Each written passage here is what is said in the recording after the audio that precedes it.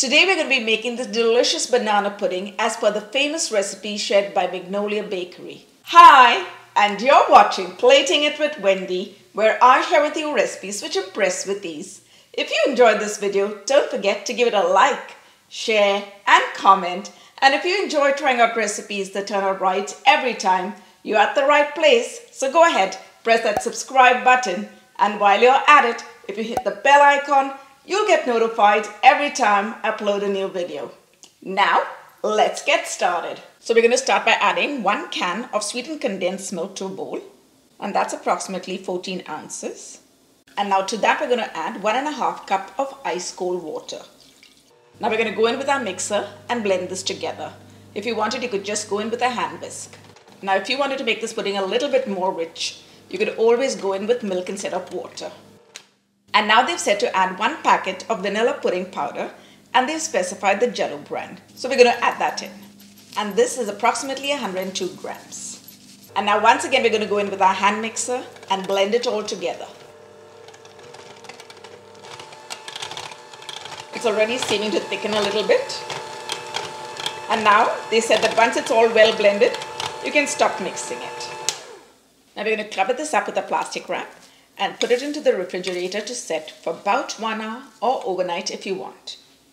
The pudding has set, so now let's whip up the heavy cream and combine the two together.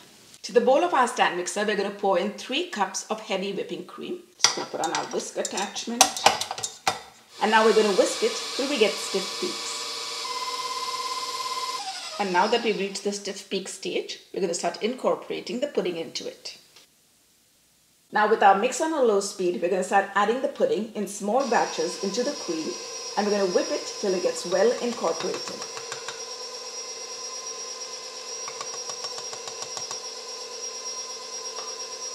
And now that it's all well incorporated, we're going to start layering our pudding.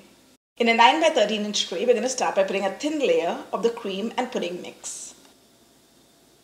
And now we're going to go in with 1 box of vanilla wafers, which are approximately 312 grams. And these are vanilla flavored wafers. So we're just going to put a layer down, and you don't really have to arrange them. You can just scatter them around the place. You could always substitute with any vanilla flavored wafers, ladyfinger biscuits, or if you had any vanilla sponge cake handy, that would work well too. And now we're going to start adding in sliced banana coins. Once again, you don't have to worry about how it gets arranged. You just want a layer of the bananas on. Now we've got a nice layer of the bananas down, and I've used 3 bananas for that. Now we're going to top it with 1 more layer of the cream and pudding mix.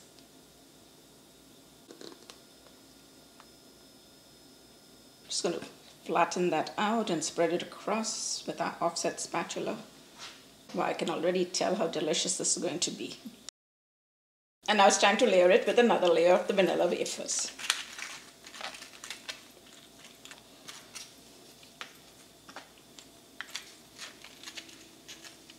And now we're going to put another layer of the bananas. And now we're adding the 3rd banana.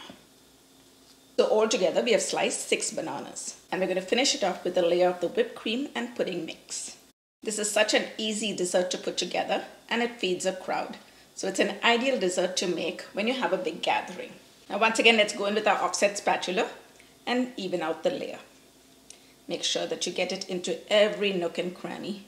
You want a nice layer on the top.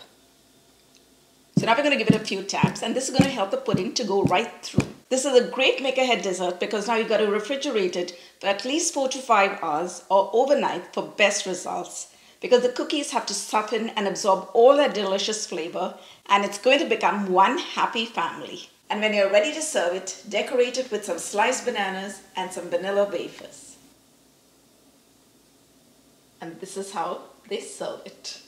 Just give it a good mix. Oh my goodness! Look at that! And now it's time to give our banana pudding a taste. Wow! Oh my gosh!